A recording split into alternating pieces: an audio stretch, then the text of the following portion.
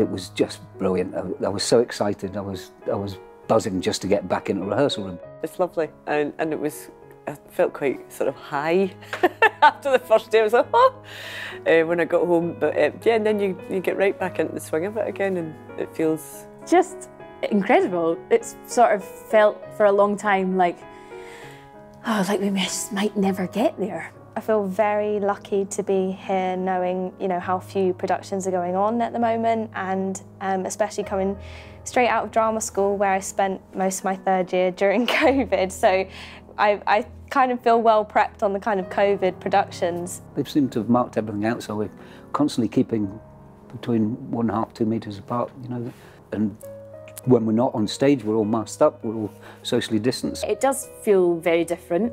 Obviously, there are lots of restrictions that are there, which we never had to contend with before. So, for example, the other day we were doing a scene where I had to make a cup of tea and pass to another actor in the scene, but... I'm not allowed to take a cup of tea off another actor who's made it, even though the script dictates it, so there's a few wee moments that just kind of...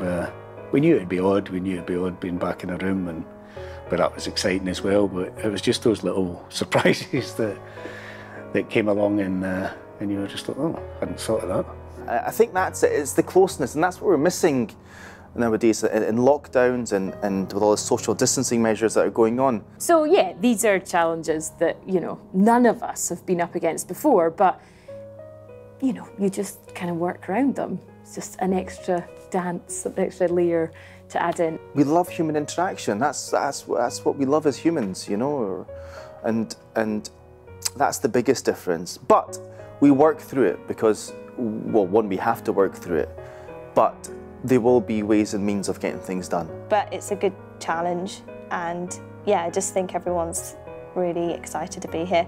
It's a buzz to be back doing something that I love doing anyway, and to be doing it for the NTS, which is even better, so I'm delighted.